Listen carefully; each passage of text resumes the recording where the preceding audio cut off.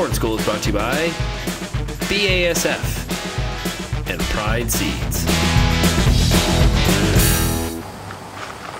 Peter Johnson here with Real Agriculture at Wheat Pete, and we're talking corn again and strip tillage. So you all know that I'm a big strip till proponent because we simply have to do a better job of two things. One, phosphorus management, and two, reducing soil erosion. But we can't give up yield. Meanwhile, it's easy for a guy like me to talk about strip tillage, but doing it, actually making it work, the mechanics of it, that's a whole different thing. So we're all out there in search of the perfect berm.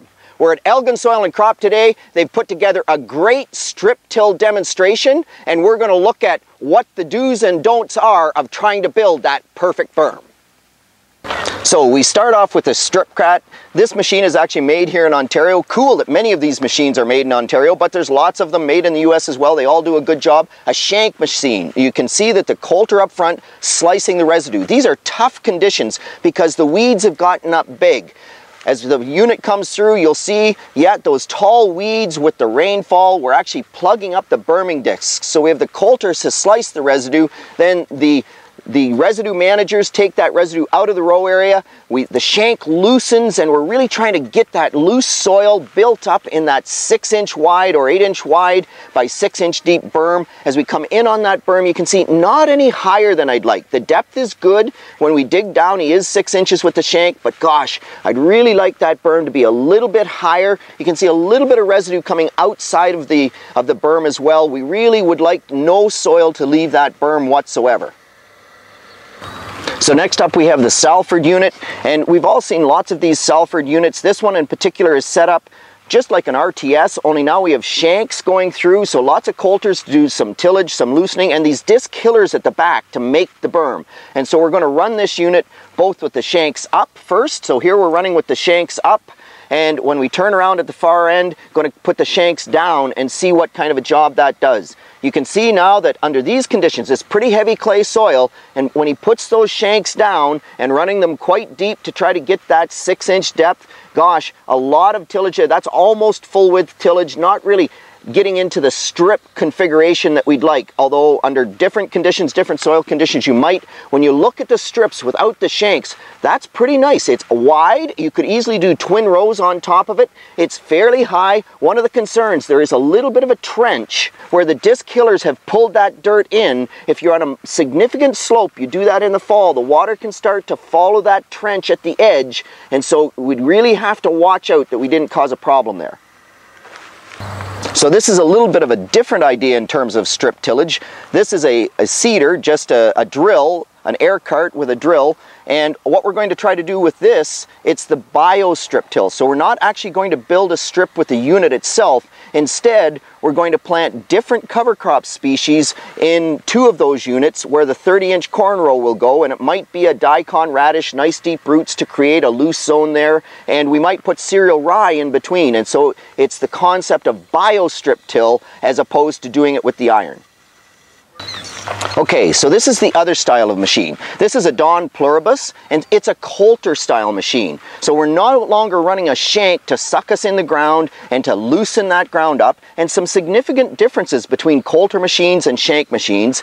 Speed with the shank machine, we go too fast and we blow soil out, and so we generally tend to run them slower. With a coulter machine, we have to have enough power to get some speed up to get the coulters to throw that dirt and do the job that we want it to do. He's doing 9.5 miles an hour here. That's probably a little bit fast because the residue managers, the trash whippers up front, are actually throwing a little bit of dirt outside of the strip area, and we certainly don't want to see that because anytime you throw dirt out, it's going to mean less dirt in the berm. You look at that berm though, a little bit shallow here, so he's only about 3.5 inches. We'd like him to get deeper. That's a weight thing with a coulter unit, but gosh, you look at that berm, very, very nice berm. You can see it's got good fluff to it. It's 5 inches tall. It's probably 6 or 7 inches wide, maybe not quite wide enough to do twin rows if you want to do twin rows, but in terms of a single 30-inch corn row, that's doing a pretty nice job. Just need to get a little deeper.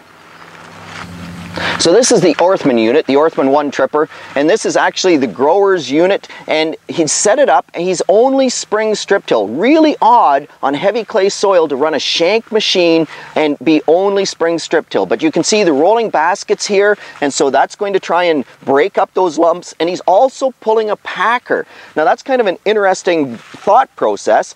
But in the spring, we really don't want lumps. We've talked about whether we have it lumpy or fine. In the spring, you definitely don't want lumps, and many other growers actually thinking about ways to get that packed down and not lose too much moisture in the spring. So we look here, he's running nicely at 6 inches deep.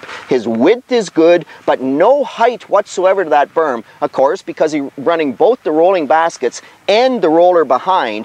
In the fall, if you're going to use that, you drop the roller and you would actually lift those rolling baskets, I think, so that we got that berm built up. He's leaving a nice deep 6-inch slice. He's actually going to plant twin rows each side of that slice and allow the roots to go down into that trench and pick up the fertilizer, because he's blowing fertilizer down into that trench. And that's a really another important consideration with all this. How we manage that fertilizer gives us an excellent opportunity to do that.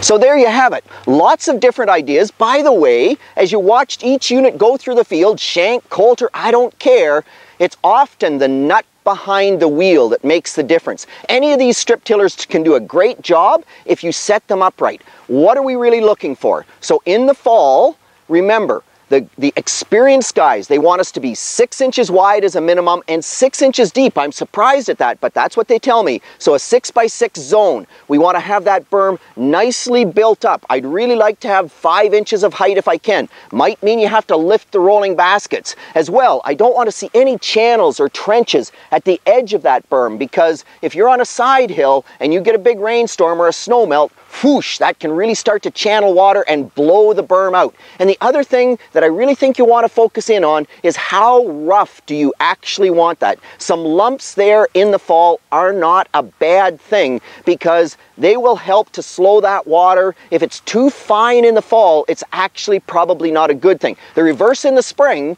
we want it to be really nice and fine, and that's why at the end there you saw Stan's unit where he's pulling the packer to fine it all down, and we don't want to lose that moisture.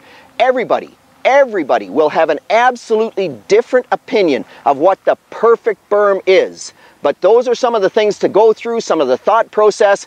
Figure it out. Somehow we have to make this work. Go strip till.